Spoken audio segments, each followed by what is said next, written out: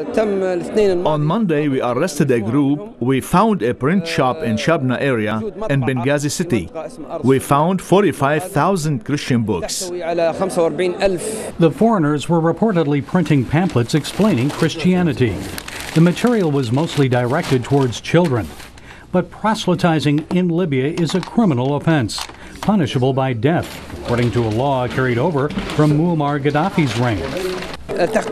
We are a 100% Muslim country. This issue is not negotiable.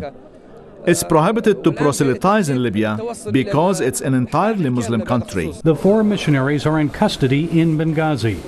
The group is made up of a Swedish-American, an Egyptian, a South African, and a South Korean. Libyan officials allowed Egyptian detainee Sharif Ramses to speak to the media. He says he was brought here from the moment they arrested him, and that he's been treated respectfully and not abused. Ramses went on to admit the group was in Libya to spread Christianity. An official presence said there were also espionage allegations against him because he refused to meet with anyone from his embassy.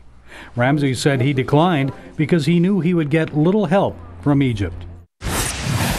And Gary joins us now. He's been to Libya since the revolution, and he's just back, incidentally, from other parts of North Africa. And joining us by Skype is Todd Nettleton of Voice of the Martyrs. He's here to talk about the persecution in East Africa. Gentlemen, welcome. Let me start with you, Gary. This country, Libya, liberated by NATO, and now we have this issue of preaching the gospel. What's going on here? Well, it's not a democracy, and these laws are holdovers from the Muammar Gaddafi period.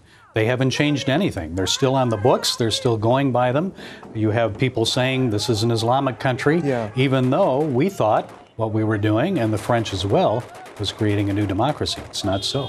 And it's interesting that they were showcasing all the paraphernalia that they had caught, and even interviewed one of the Egyptian contacts. Yeah, Ramses. I had met with him a year and a half ago when I was in Libya, and he's just a committed Christian who wants to share the gospel. He's not a spy at all. He's just there trying to share Jesus with the Libyans, and many are very receptive, but they're trying to stop it, obviously. You are just back from Mali, where the government and French forces have been fighting Islamist fundamentalists. Yes. Do you see what's going on in Libya as an outgrowth, that this radical Islamist support is growing in this particular part of the world? Well, in Mali, their resistance movement, or the anti-government movement, started with the Tuareg people.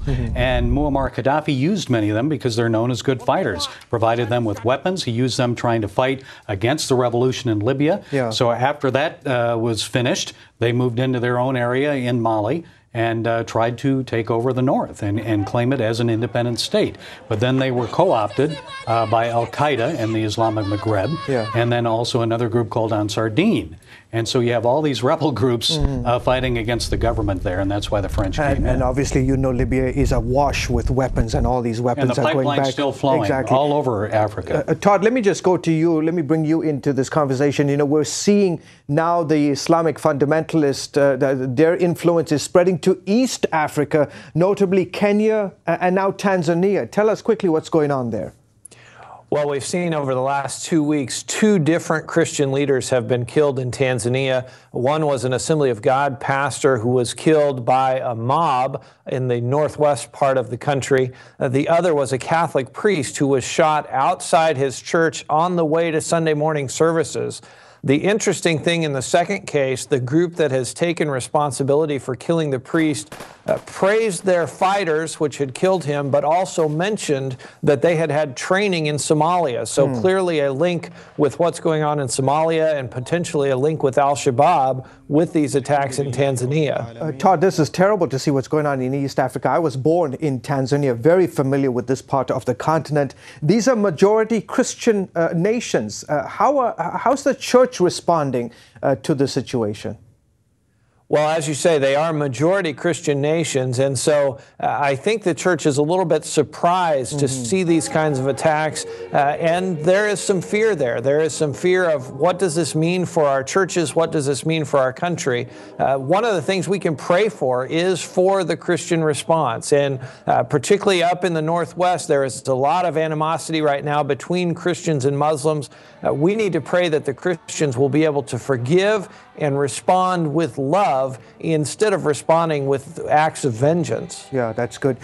Gary, Africa is the epicenter of the explosion of Christianity, Yes. no doubt about it. Yes. But there are these pockets, Libya, Tunisia, Algeria, Sudan, Egypt, now in places like East Africa, Kenya, Tanzania. Do you get a sense that there is a concerted effort, a push by the Islamists, or Christianity still continues to grow? There is, and don't forget Nigeria as well. That's the right, attacks yeah. against churches in Nigeria. It's spreading throughout Africa. The goal is to Islamize the entire continent and create a caliphate there. Todd, do you see this coming to a head on the continent of Africa? Gary mentioned Nigeria. You know, you talk about North and South Nigeria, and there is a different religious makeup. I think we see that, and we've seen it in Sudan. I think we'll start to see it in some other places as well. I'm told there are significant parts of Tanzania that are almost 100% Muslim. So those areas, we probably will see more persecution, but then I think you'll see it expand out from those areas into other parts of the country and other parts of East Africa as well. Okay, terrific. Todd Nettleton with the awesome group, The Voice of the Martyrs, and my colleague Gary Lane, just back from the region. Gentlemen, thank you, as always, for your insights.